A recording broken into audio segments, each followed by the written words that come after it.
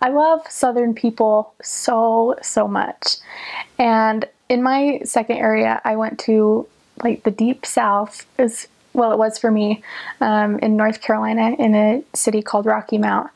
And the people just opened their arms and welcomed us into their homes and brought us food every day and always made sure that we had somebody on our meal calendar.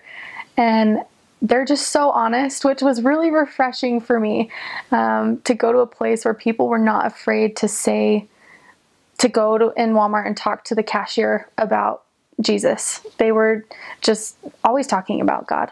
There's a huge Baptist population, and so that's really a part of their culture, is sharing what they believe all the time. And I loved that you can have a conversation with anyone about religion. Well, almost anyone. Everyone mostly that I talked to, you could have a conversation with them about religion, and they were open to just building their knowledge about God. That didn't mean they were necessarily wanting to meet with us, but I never had an experience where they were rude or slammed their door on my face when I was in that southern part.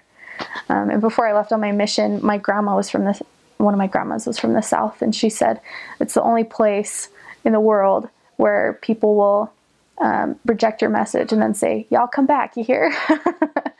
So I found that to be kind of true. So they were just really generous and kind, even when they weren't interested. So I loved that about the South. And there's just a lot of, in the big cities, there's a lot of people that are really busy and rushed and don't want to hear your message.